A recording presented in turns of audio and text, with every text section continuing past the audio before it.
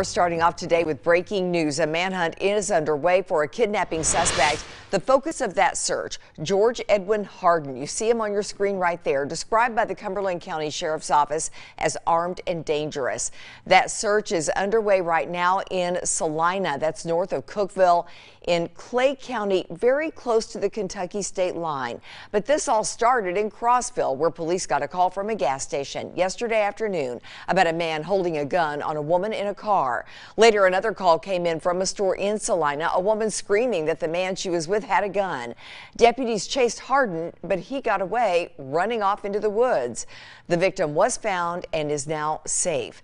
Federal, state, and local law enforcement all searching now for Harden. They're searching on the ground and from the air. The sheriff's office says Harden was out on parole for first-degree murder, armed robbery, and rape. Anyone who sees Harden, take a close look there, is asked not to approach him, stay away, but call 911 immediately. And we will keep you